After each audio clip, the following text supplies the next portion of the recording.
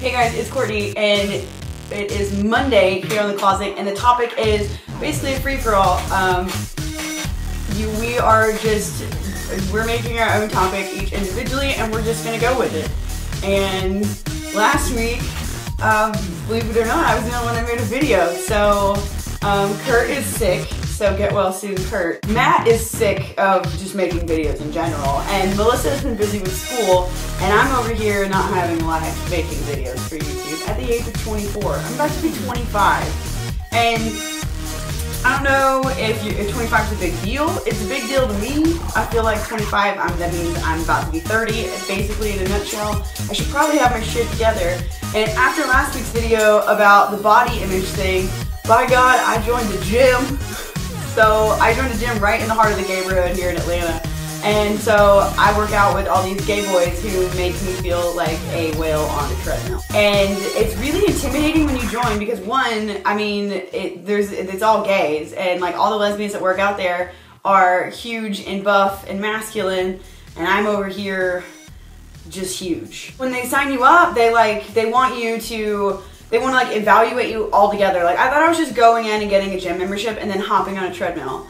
But instead, they set me up with like this personal trainer who's gonna do like my BMI and see where I'm at fitness-wise levels, and I can't help but feel like I'm in 8th grade PE all over again. Like it's gonna be humiliating, and that's on Wednesday, and I'm sure I'm just gonna make it as awkward and uncomfortable as possible. The gym is the most uncomfortable place in the world for me. Like my anxiety goes through the roof. And as I was on the treadmill, I was like, it's such a gorgeous day outside, and I was thinking like, what if they put the treadmills outside because it's so gorgeous, like I hate being stuck in this gym, and then I was like, oh, then I could just really go for an actual run. That doesn't make any sense. So that's where I'm at right now in my life. 25 is coming up. I want to lose a significant amount of weight before my birthday, which is in April.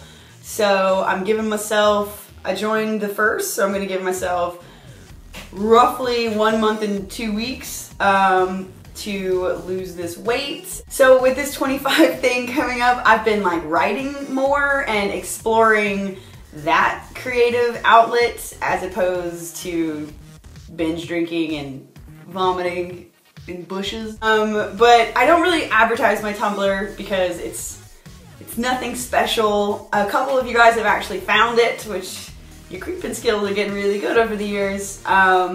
So I'll link it below if you want to see some of the stuff that I've written. And you probably don't though. It's really like cheesy. I went on another OkCupid date, so that's 2 now for the books. And it was the first date, and we met at a bar and got really drunk, and then went to another bar to which I proceeded to rap 99 Problems, and I have a video of it. So I pull over to the side of the road. I heard some people I'm shopping before. Cause I'm young and I'm black and my hat's real low. Do you look like I'm in the store? I don't know. If I did arrest, I should have asked for more. Were you a dual 55 and a 54? Like you sit by the car, you carry a weapon on your little body for a crime. You step in that shit, and you get the shit. You find your phone, so around the car a little bit. Like a complaint. I saw the trunk in the back, and I know the right, so you won't need a warrant for that. Shoppers attack you, turn the law, somebody apart, it's not time. Pass the ball, I'm rolling, enough, you don't need to be first. I'm serious.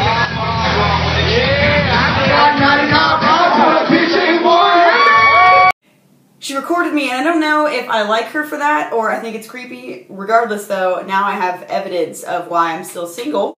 I told my mom that I got on the first date when I was waiting for her, because you know I showed up first because I am not cool at all. I was like 3 beers in, so you know I'm nice and drunk, and I texted my mom and told her that I was pregnant just for kicks to see what she would say, and the first question out of her mouth was, is it black? That's a fair question. Judy, I don't blame you for asking if it was black. So now I think I'm gonna have a black baby if I do have a baby. I'm not pregnant, but now I specifically want a black baby. And I will see you guys next week on The Closet. If you fuckers don't fucking post this fucking week, I'm gonna hunt you down. That's all I'm saying. I'll hunt you down. And I'll see you guys next week on The Closet. That's the wrong hand. Okay, bye.